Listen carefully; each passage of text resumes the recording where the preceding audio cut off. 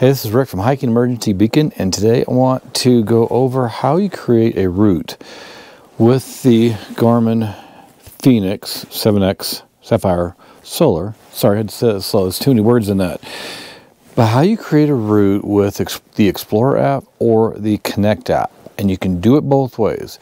And I had a question that was brought up by one of the subscribers asking which one was better. And I'm going to go through that with you today because now, after testing it, I have an opinion. Can you believe that?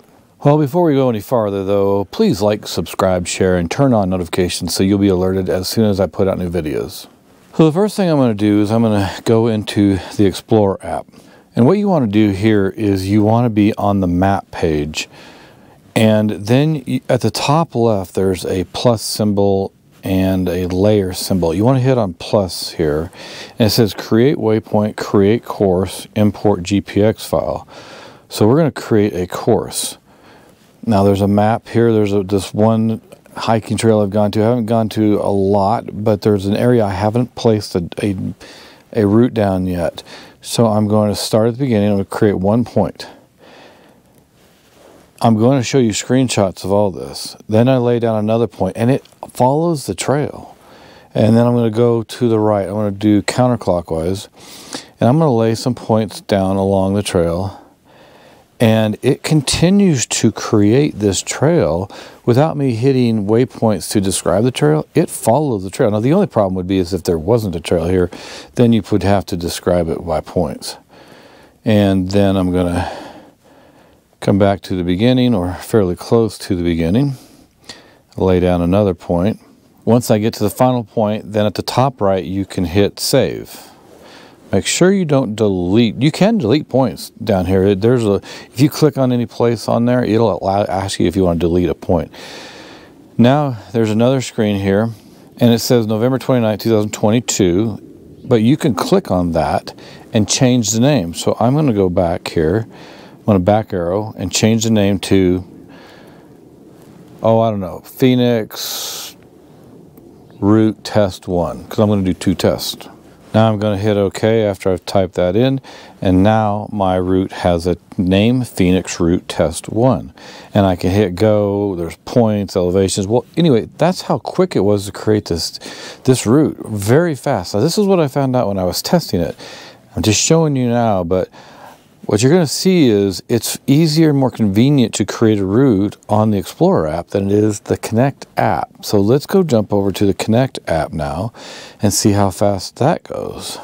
Now I'm going to warn you on this one here. It takes longer to get to the location where you can actually create the route. What you have to do is down at the bottom right hand corner there are 3 dots and it says more. So you click on more. The next thing you do is you click on training and planning. From there's another screen here. It says training plans, courses, pro race segments, etc. So you click on courses, and there's already one course I was testing it on, and it shows up here, but then you can hit create course. Now on this one here, it says road cycling, paved cycling, running, hiking. So I'm going to click on hiking. You can see already the number of steps it takes to get to the point where you can even create the course. Now here it says how do you want to create it. It says automatic, select a single starting point and we'll create your course, which is what basically the Explorer app did. And then there's a custom where you can create your own course. I'm going to do this 2 different ways. I'm going to show you both ways. First, let's do an automatic course because that's the way the Explorer app felt to me. It was automatic. I just created a few points along and it created the course for me, followed the trail. All right, so the course name, I'm going to call this the Phoenix Route Test 2. So now I hit back arrow. Now it says course name Phoenix Route Test 2. The distance is 3 miles. I'm not sure why it says that. Well, it says set your distance and the starting direction. But down at the bottom, it says 3 miles. I'm going to leave that alone. Direction is north. And then down at the bottom it says next. Let me go find a trail I haven't hiked before. On second thought, let me go back to the same place that I had just created the route with the Explorer app. If we're going to compare this, let's compare apples to apples. Okay, here's one of the problems I found. on the Connect app. It does not show all the trails that the Explorer app has shown.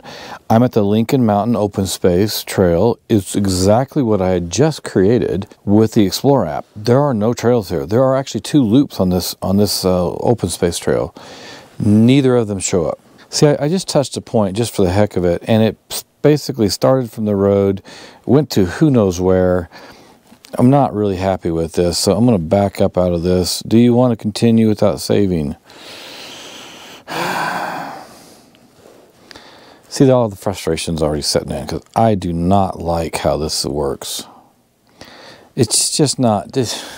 I'm telling you, right now, you want the Explorer app. You do not want the Connect app when you're trying to create a trail. Let's go back and do one by manually creating it. So we're going to create course, and we're going to go hiking again. And this time we're going to hit custom. And we've got to go find, I kind of like to give it a name. It's not letting me give it a name right now. Let's go find a trail. Okay, here's a trail that I've used in the past at another place I had lived here in Colorado, but I know there's a trail here.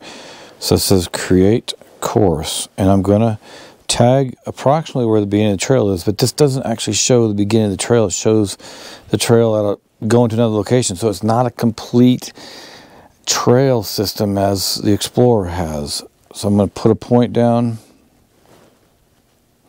You have to select down at the bottom, I think, the waypoint. So I'm going to click that.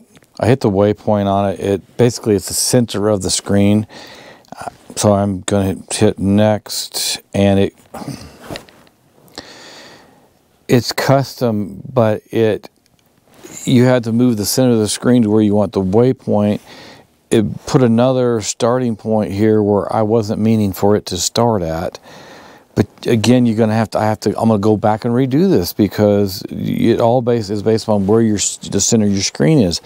Do not like this at all. I'm sorry, but I do not like the Connect app. Now, it does give me a choice here to name this. So this, I think, is my 4th test. Now, one thing it does here is it says that can be public or private. So right now I'm going to say private. And now it says done to save the course. And it shows the course. But this is not how I wanted the course to look. So now I'm going to create another one. It's going to be the 5th test, hopefully the last test. I'm going to create course. I'm going to pick hiking again. Again, I'm going to come back to custom. I have to interrupt here.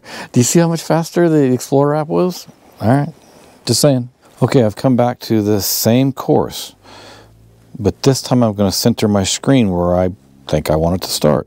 So the first thing is when you hit the waypoint, it shows up. Then you have to put your starting point where you want it to be. So I moved it to that location, and it says next at the bottom.